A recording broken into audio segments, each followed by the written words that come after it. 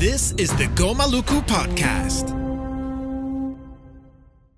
Thank you so much, man. Thank you so much for joining the podcast. And I'm really looking forward to having this conversation with you. And this, the funny thing is before we started to record, you sent me a video link of a song, and I didn't know what to expect, so I hit it, and I'm hooked, man. Like I love this. Like I should pronounce it correctly. Hijo del Sol Luminoso, which means son of the sun. Yeah. By Joe Vasconcelos. That's it. Yeah.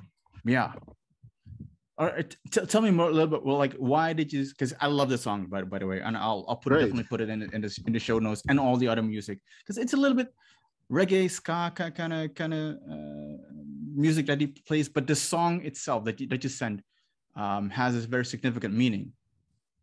Yes, it is. Well, it's a mixture of styles, but the most important style is some Andean music style. We call zampoñas. These are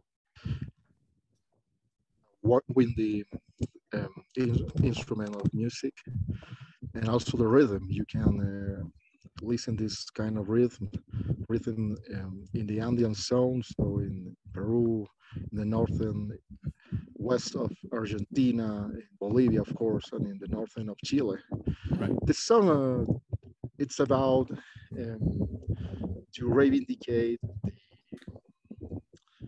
the Andean origin of the man here in America. I mean the continent called America, because here in Spanish we call America to the whole continent, not only to the United States. And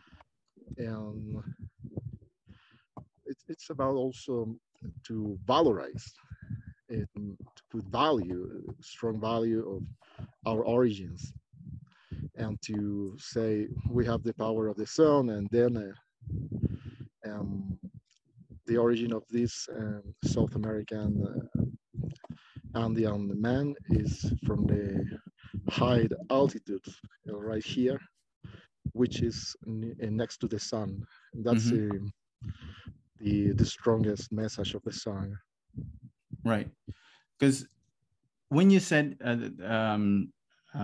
you sent a link and you talked about the son of this, how do you call it, like the son of the sun, I immediately had to reflect back to your remarks at COP25.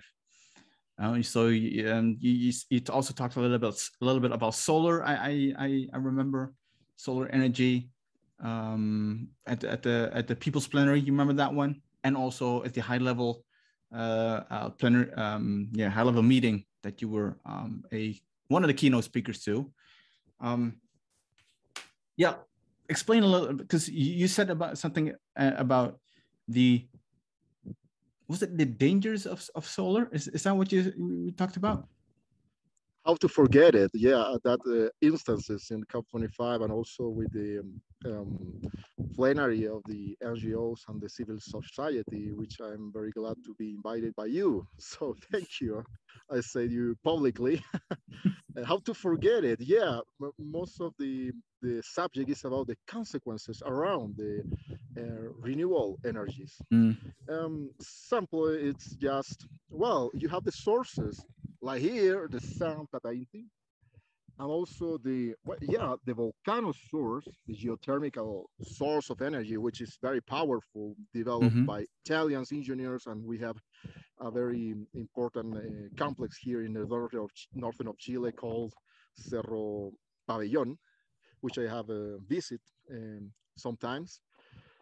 And all the energy from the sea, the energy from the wind that you have a lot in Europe, must mention. However, you have to transport that kind of energy, or you have to store that kind of energy. So how to do that? Well, we have the green hydrogen, and we have also the batteries of lithium. But and you have to transfer also copper and many other commodities or natural resources, metallic and non-metallic resources. Mm-hmm. The question is, where are they? Which is the source of this kind of minerals and non-minerals? Well, they are in indigenous territories here in South America, also in Africa, Mm. and well, even in North America. So this is a high side of the renewable energies. In order to reach a real and a significant energy transition process, you have to extract this kind of natural resources. So, are we going to, you know, destroy indigenous territory? I don't want it to, but it's a strong problem right now, and it's not so visible. Mm. So this is a very high important issue. I think we can elaborate by the engineering side of the knowledge and practices, more sustainable engineering in order to have the enough natural resources that from the indigenous sides and then environmentalist climate action and also conservation movements. Mm-hmm. I think we have to address this very strong right now, and I don't see many efforts on that or something more focus on this. I'm not giving the guilty to anyone. It's just a problem, and I Mm-hmm. think we should say, okay, we want um, all around the planet. If we don't want to reach the 2 Celsius degree, if we really want to stop at 1.5 Celsius degree as global warming, Mm-hmm. we have to put this on the table and say, okay, we cannot destroy this kind of environments of indigenous peoples because they are reservoir, carbon stockage places. Mm-hmm. So how we can get this kind of natural resources in order to not destroy our stockage carbon places, which are also indigenous territories.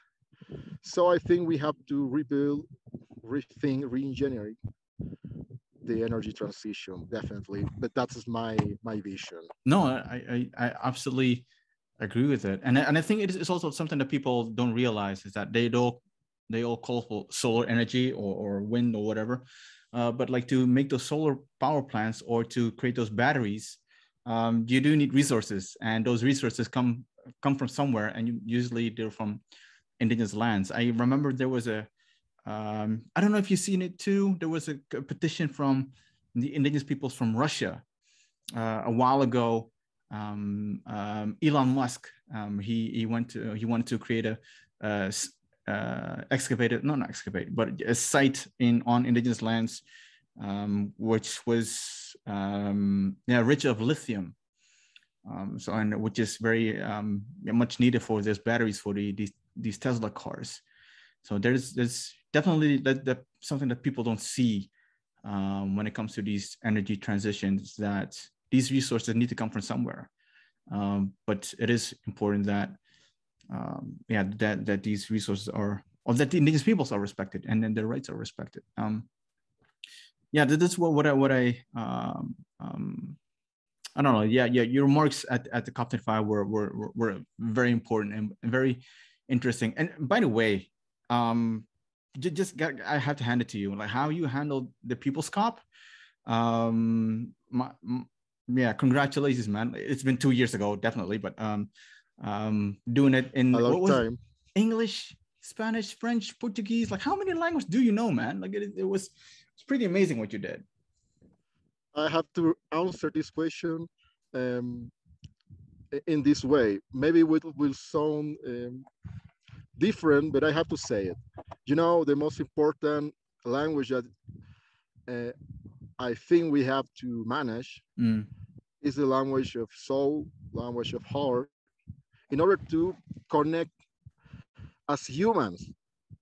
And then, yeah, it's important to speak well English for its international significance, and then Spanish and French. Well, it's a very diplomatic language, and each language allows you to think, to elaborate thoughts in a different way, which are very rich in an intellectual approach. Right.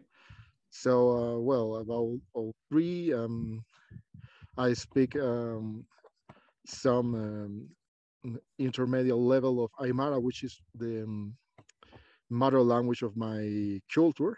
And then, well, a little bit of Portuguese because it's next to the very close to the Spanish. And then I would like to learn Italian. Yeah. And also, I'm learning Aymara all the time. Are you wanting to learn Italian because Italian won the European Cup, or was this a wish that was long before that? Was before that because you know, when I was living in Europe, I met some Italian friends, and I have always a good time with them. So they told me, come to Italy, to Firenze, Milano, Venice, and I say I can't because I want to return to Chile, to my homeland. And if I go to Italia or Italy, I think I will not come back to my country because I will love everything. That's for sure. Right. What did you do while you were in Europe? Well, you know, it was a kind of story because I was finishing my bachelor's degree in biology in Santiago, Chile. I was working in environmental engineering faculty. And then I just realized that in order to address environmental or climate problem, science is not enough as an approach. You need a social approach, a political approach. So I apply to a program of political science in France. It's called Sciences Po, the university. And I got in. I explained, well, I'm doing some environmental studies, and I'm very interested in bioethical too. And they accept me. I was the only biologist there, and the first one. And it was amazing. Then I realized that in France, the education or the higher education is human right. So anyone can study there and got a diploma, a bachelor or a master degree. So I just continue studying. I got my bachelor of biology there, and also a master of arts in political science, and also a master in environmental science. Right. And then I started to work, and then COP21 arrives, and then I met you. Maybe you don't remember, but I made your questions, also another brothers and sisters. I remember Frank also. Yeah, it was amazing because it was a hard time. I remember when I was accredited by my country, Chile, as a delegate. And so I have the right to go to the some previous Paris Agreement reduction time. So I was putting stronger as I can. They needed to have indigenous rights in the agreement, and I then realized that there are a group of indigenous, the indigenous forum on climate change, and I met you all. So it was a very great time. How was your now? Let me start off with the easier one. So when did you realize? Can you explain a little bit more? Because I find it fascinating that you first you started at a bachelor as a biologist, and then what was the experience that made you realize I also have to go through political science? Well, in the scientific field, in the natural scientific fields, life science, you say, well, this leaf makes photosynthesis. Mm-hmm. And then we have in the land and the field, we have biogeochemical cycles of carbon, nitrogen, etc. And that kind of language is strict. If you say something, it's that something. Mm. However, in the real world, sometimes a word means many things, and it depends about the interpretation of who are reading. This is stronger in the I say real world, and in order to achieve to communicate you well and to elaborate a good way to put a problem on the table, you need more language and also social and political preparation, formation, or training. So here in Chile, the 2010, the year I start my journey to Europe, we were a lot of environmental issues as a dam, which is called Hydro project, which it means to put a lot of water with a dam in an indigenous territory, and also a very pristinous field in the Patagonia, which is a very important land for a stockage of carbon also, and a lot of a source of a lot of biodiversity. So in order to argue, to make our arguments for preserving this, reject this project, I realized that the language of social science and also political science are essential or fundamental. That was the point. That was the moment. And when so you as a biologist, so there are three things actually that make you like a triangle, right? You're indigenous, you're also like a environmental biologist, but also you have also some political science background, diplomacy, which is, especially when it comes to climate change, or let's use Paris as an example. How was that received when you went into the Chilean delegation and you want to explain something about, I don't know, carbon or solar or rights? Was it easy to or hard to get your expertise known to your delegation? Well, I start answering this question as a very famous song, which I very like, about Simple Red, and its money is tough to mention. Well, climate is tough to mention. Well, what I mean is, yeah, you can have arguments. You could have facts. The IPCC reports are kind of strong evidence of that. And also you can study or to figure out which is the national, in this case, Chilean context. We are strong in renewable energies. So the interest of Chile, I think, is to put as strong as it can, as possible, the renewable energies in international level. However, we come back to the first issue that we mentioned about the consequence of renewable energy. So yeah, it was and it is very difficult to address this as a scientist and also as an indigenous. Yeah, for sure. Right. Yeah, it's You said something about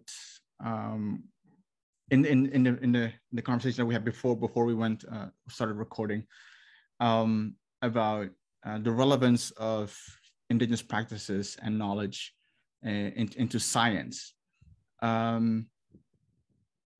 Yeah, it is something that is for a lot of people is like abracadabra. No, damn, that's bad. But it isn't. Can you yeah, what's your take on it? Well, you know, we have to understand that science is very, from the normal point of view as a citizen, you know, it's a very squared and very regulate language. Mm-hmm.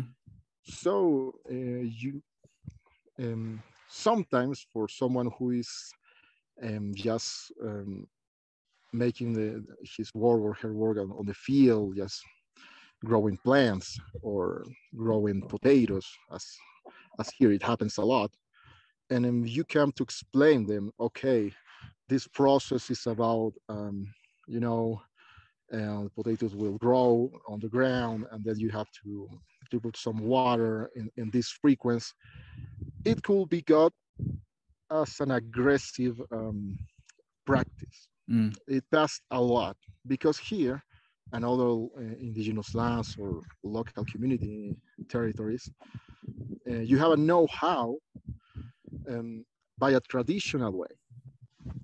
So in this context, how to make science present without violence, without aggressivity pursued by the farmers or indigenous local people.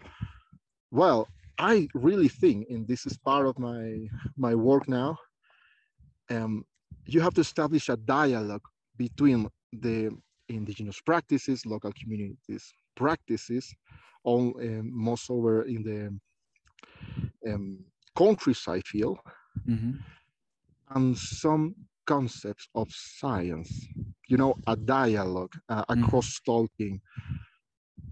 And in this context, science is an invited, well, it's invited to the dialogue, and the landlord is the indigenous practices or local community practices.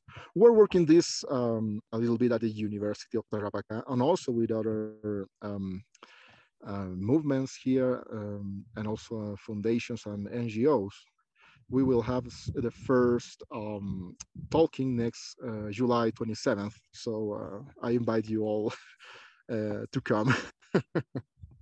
It's virtual. Yeah, it's virtual. July 27th. All right. It is. Of course. So yeah, explain a bit then the work that you do at the university, trying to build that dialogue. How does that look like? Well, we're focusing or concentrated on two practices of Aymara people, which I belong to. These practices are about the culture of potatoes, which is strongly linked to Aymara ritual, which is called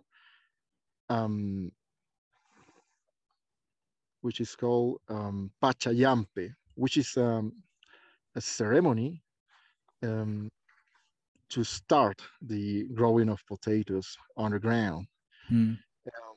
This kind of practice used in a very sustainable way, as we say in the Occidental approach, the water. So it's very special the way that the hydric resource is used. It's very normalized. There are a know-how how to do it, and also there are a know-how how to, in a way, to adapt to different zones.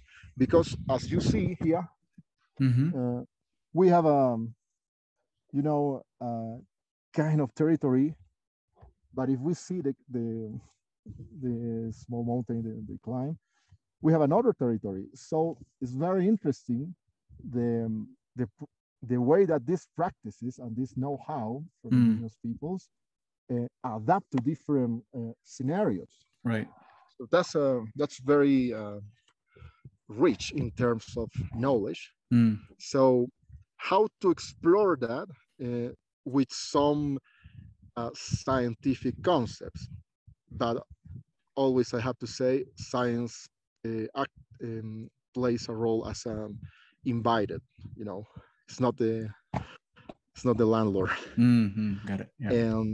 And the other practice is about to preserve humid zones in the Andean flat region, because if you preserve the water of these humid zones, you're going to preserve all the biodiversity there, and you have to make possible the presence of water and the underground water and surface water in order to preserve this. And there are some practices to address this and put more significant effects on this in preservation. Right. So we're focuses on this. We are in the first stage, so we are very motivated with this. Yeah, it sounds like, and I think that this dialogue that you're creating is 100% super important. And maybe just picking your brain, because I run into a similar problem. Is to create that dialogue, right? You know that I'm not a biologist. I'm nowhere near your level of expertise in terms of environmental biology. The only thing that I know is one thing, I'm a moron, and second, I only know human rights and I know international law. That's the only thing that I know. That is great.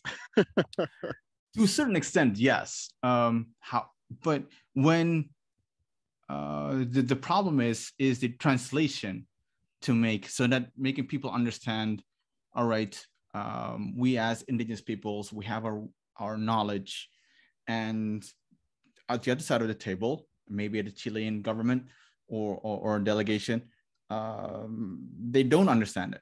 So how do you, when you talk about a dialogue, or maybe you've experienced it in Madrid or in Paris, how do you make that translation for people or help them? Great question. And every day I got a little more about the answer. So let me tell you, not for real. Well, we have to put this in context. I just tell you a little bit about how to make a dialogue between ancestral or autochthon or indigenous knowledge, practices, and science. Well, already to translate or to vulgarize, to divulgate scientific understanding of climate change or environment is already difficult. So difficult for the decision makers. So there are very important scientists in Chile who are in charge of this, and I started to have some talks with them, and yeah, it's very difficult, and it's even more difficult to speak with the scientists and the decision makers with a little bit or with a focus with a factor about science and indigenous practices. It's even more difficult. So what I have discovered until now, well, you have to put in context everything and adapt an issue, a problem, and then to speak around it. For example, in this issue about the renewables energies, yeah, you can put the efficiency to have energy from the sun or the other sources, the efficiency that we have copper, we have lithium here. However, how the question to start, the explanation from more from science is, well, how long and how much will our lands resist the extraction of these commodities? Mm-hmm. If the price is good internationally in the budget system, in the monetary system, and then when that is stressed, you can present some local practices and then try to figure out all that you can integrate, not combine, but to integrate this kind of approaches as a solutions. Because Right. the main point here is to arrive, is to reach a transitional energy transition process, but without exterminate our lands, So that is the main focus. And maybe it's difficult to make them. It will have sense to different stakeholders. Yeah, that's always challenging. Yeah, it is. It is. Most of the times they ask for examples, like and examples that so like how do the indigenous peoples in Latin America, or how do the Aymara people, how do they mitigate climate change? It's all these these examples that they're asking, and the only thing that I can do is talk about principles and point to examples, but I don't feel that it is in my place to. Oh no, yeah, definitely. First of all, it's not in my place to talk about the examples of the Aymara people. That's people like yourself, to do that. But it is, it's a challenge actually that I'm glad that you are able to. You're also chipping away. Also a little figuring out like how to explain it to people, how to go into that dialogue. It's not only between science and indigenous knowledge, but also, as you've seen, COP21, COP25, it is also science, indigenous knowledge, and diplomacy of politics that you want to combine or make these negotiators to understand it. I think a better way I would like to say it, more than combine, is to integrate. Because when you combine, maybe in English or in another language, you say, well, I will combine, this and this, the fluor with X. And it's not about it. It's about to integrate. I have this knowledge, I have this other knowledge, and I have this kind of way that we can negotiate how to integrate. That is the diplomacy. This is maybe ancestral knowledge. This is the engineering and the science knowledge. So I think we have to integrate them as an engine, but a natural engine and very human engine. Yeah. Right.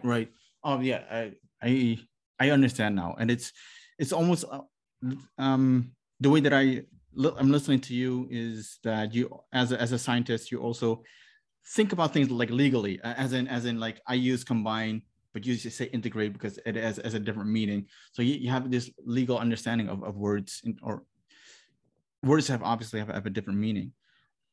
When you talk about indigenous knowledge, right, and when you talk about the preservation of it, do you think that things are happening enough to protect indigenous cultures, practices, what you're doing right now, obviously, but also, let's say in your work, university curricula, is it what needs to be improved? Second great question. Well, where can I start and where I can end? Wherever you want, man. Okay, let's put this like, one thing is to divulgate, or as French said, to vulgarize science knowledge to people, citizenship, and then decision makers or another stakeholder sectors. However, not always you can see difference between divulgation of science and education, science education. I work on science education. Some weeks ago, some 2 weeks ago, or 3 weeks ago, we were, it was happening the third international education conference on climate change and sustainability, co-organized by University of Chile. I was attending, and I have to say, there are many wonderful works. However, they are more um, focused in science divulgation, popularization, not in education necessarily. As I understood the education last years, education is about the experience you have in the classroom or outdoor. As you can use this as a classroom, this is great. 100%. I can explain you many things.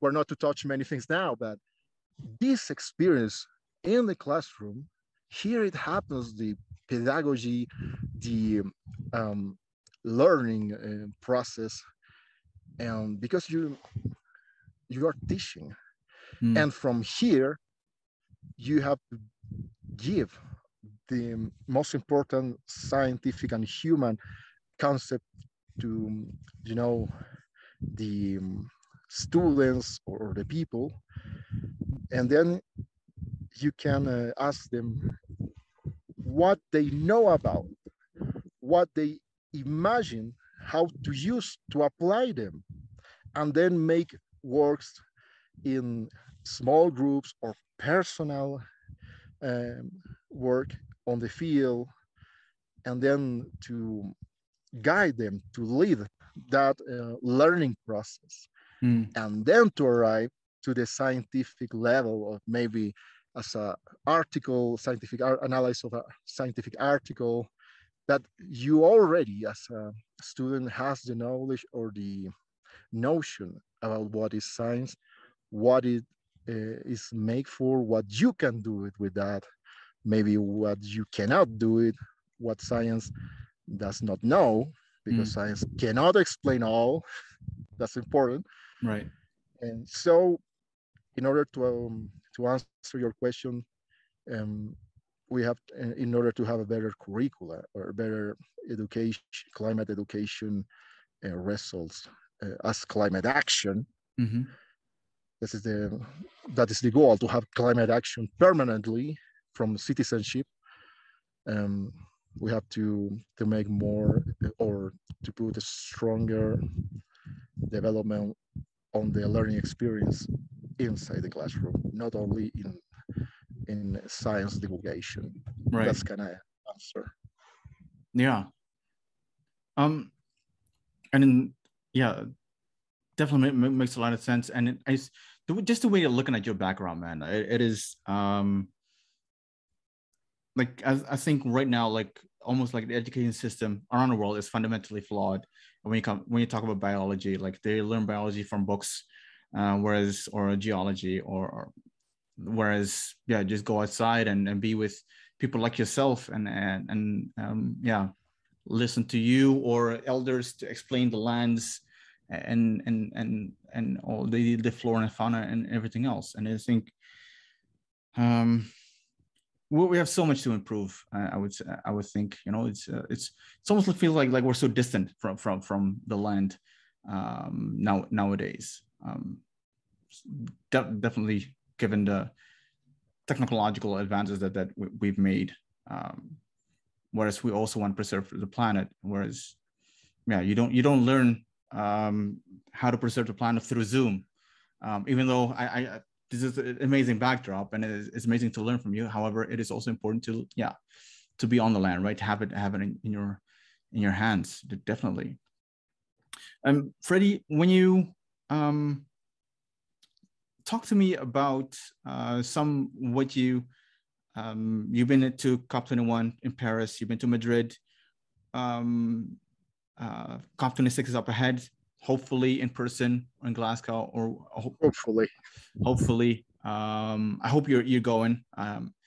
What are your experiences? What are your maybe expectations as well of what we like to see come out of that, all that? Okay, I will change my position. Oh, because my legs are my muscle, but also to show you a little bit more about the background. Well, my experience first, maybe. Um, well, the international negotiation system of the United Nations framework on climate change. It is complex. Maybe you understand better than me because or many people because you have studied and you have worked on that. However, I think it is possible to follow with a lot of preparation.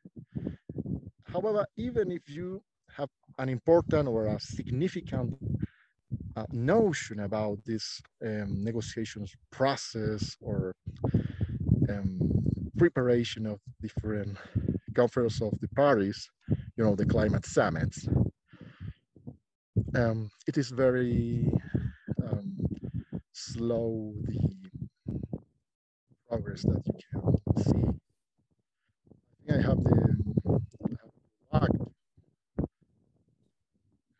my first experience in a climate summit in COP21, where the Paris Agreement was a very concrete product of this work for many years. mm-hmm. But not every climate summit or climate negotiations process is about that.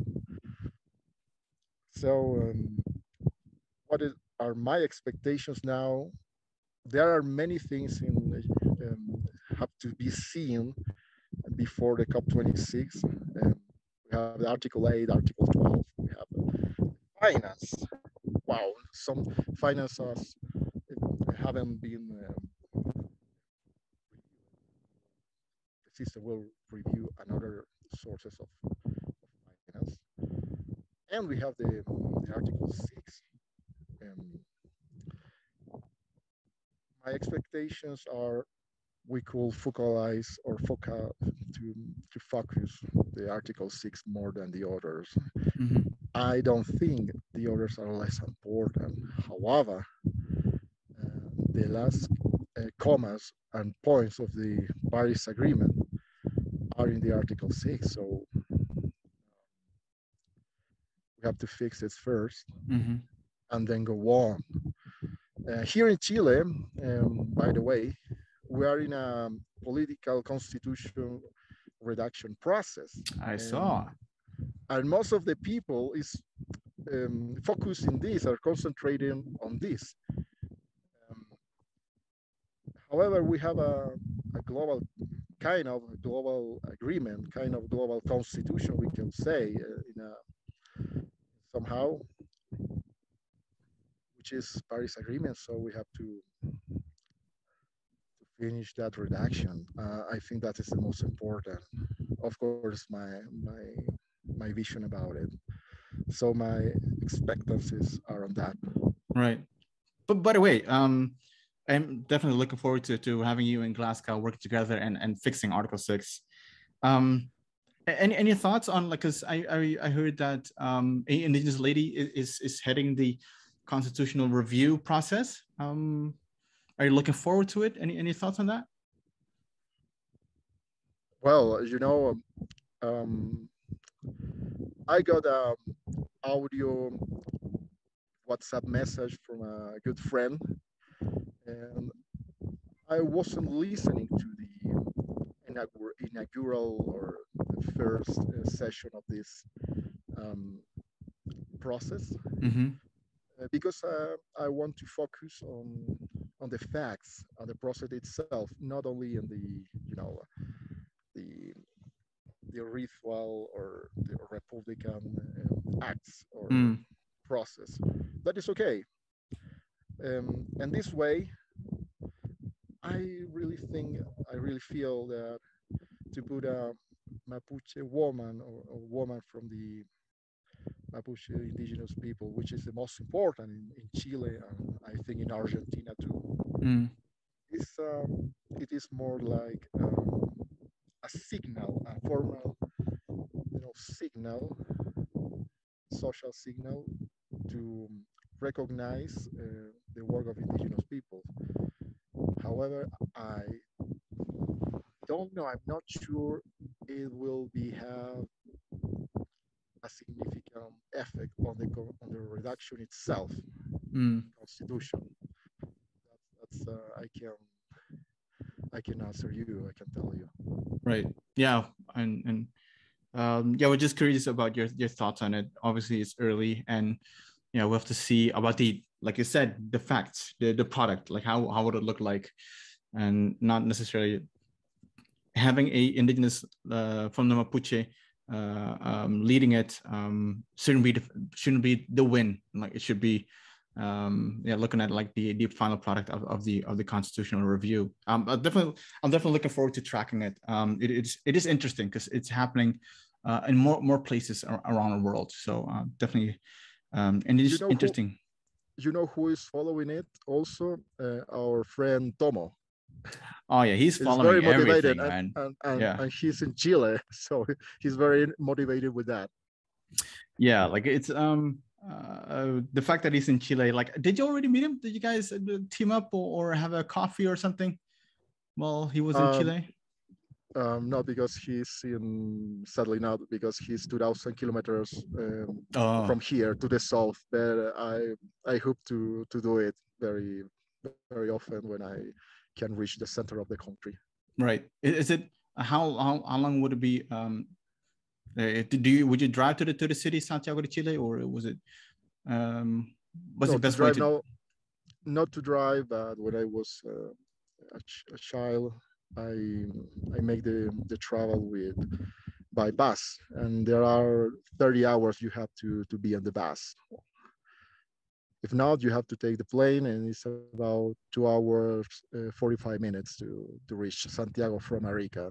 Arica is the northern, Arica and Parinacota is the northern region of Chile.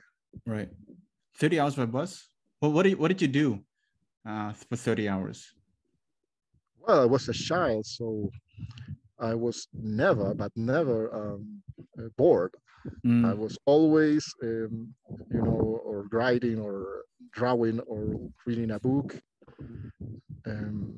It was a great time to sit down on that bus to see the desert, and then to start to see that the field is going to change to less desert, more plants, more green, and then you arrive to Santiago is very different. So I really appreciate the opportunity that I have to have family here in the north and also in the south, because that made me figure about the different places of my country, and then the different places in South America. Right. Freddy, I know you're a busy man, and I'm super grateful for you for getting at least having an hour to talk to me. Let's sit down soon to talk more at length about your biology, how would you say, background, and dive more deeper into it. Like I said, I'm a newbie when it comes to biology and science and everything else.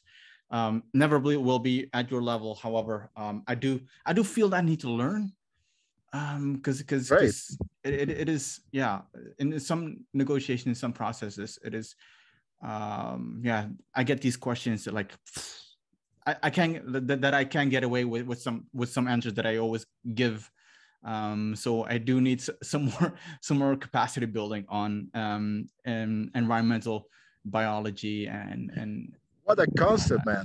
Capacity building. Yeah. You have to rock on this. Definitely. Yeah, definitely. And hopefully that with your help as well, man. I would like to learn from you too. And I want to ask you a question, if you allow me. Please. Not for me, but for the young people of Chile, which are organizing them for climate action at the COP. So right. Juventudes COP Chile, JCOP, G COP. Yeah. What will be your message for them to arrive at COP? What is the most important that they have to do, or what is your recommendation to them? Thank you, Ghazali. Thank you. And that's such a good question.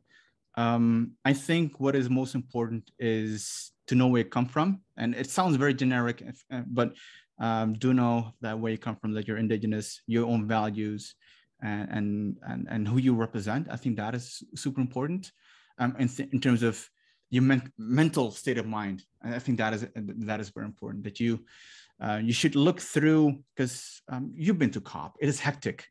It is super hectic. It is long days and very short nights, and you need to keep going. And the only thing that I know that I can keeps people going is knowing where you come from, and like what the intent is for you to go to COP. So that is important. Practical, obviously, is patience. You need to have patience. Is that like it's high?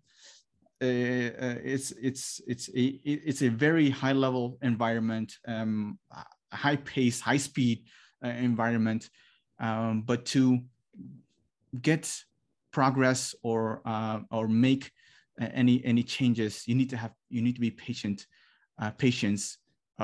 Need to be patient or deploy patience, but you also need to keep pushing.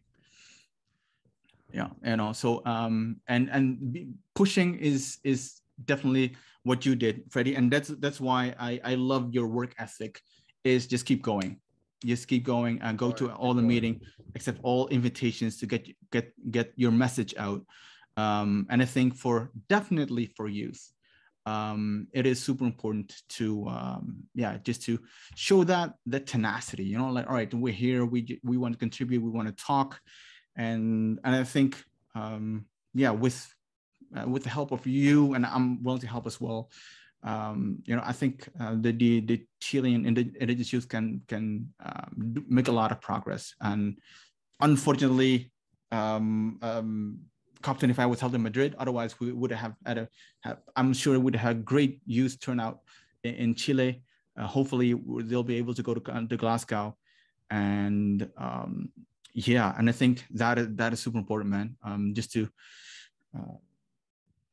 be prepared for the high-speed environment that you will go into, and by having a mental state of mind, knowing who you represent, who you are speaking for, and working hard and being patient.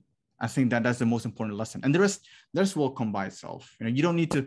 They don't need to be experts in international law or whatever. Like that's all. That's important. What you say, it is not necessary. What is important to have a specialist as you.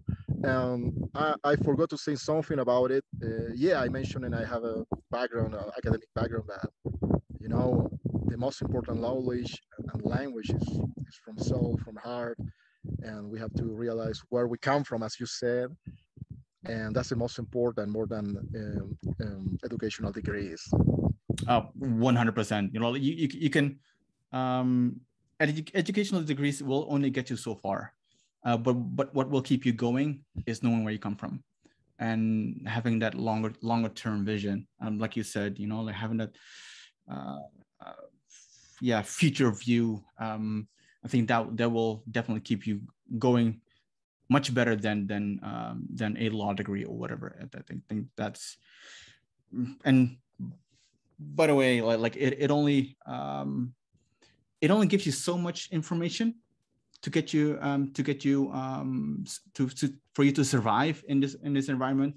The rest is just trial and error, and learning. And I think the best way that we can facilitate that as a caucus or as indigenous peoples is to help one another. So when the youth comes in, like people, yourself, myself, or Tomo, like that. All right, this is what's going on, and this is what it's required, and let's get to work. Just roll up your sleeves and let's get to work. Yeah. Yeah, definitely. This game and many other life games, as we can say it metaphorically. We need playing as a group, family.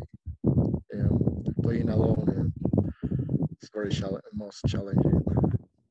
Yeah. Like to collaborate, definitely.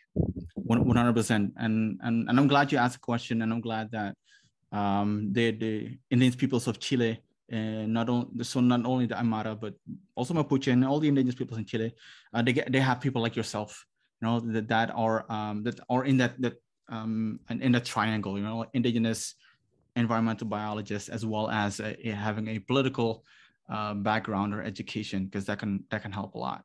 Yeah. I appreciate your words and your approach, and your energy, your time also for doing this great conversation. Yeah, man. Well, I would like to have a second or other conversations in the nearby future, for sure. It's done. Whenever you want to talk, just flip me an email or send me an email or a WhatsApp message, and we'll jump on a Zoom again, and we'll talk more. Right, Ghazali. All right, man, Freddy. By suma, as we say in Aymara, thank you, gracias. Matebulu in my language, and thank you so much, man. And have a great day over there. I let you with Tata Inti, with the sun. Oh, man, that's amazing.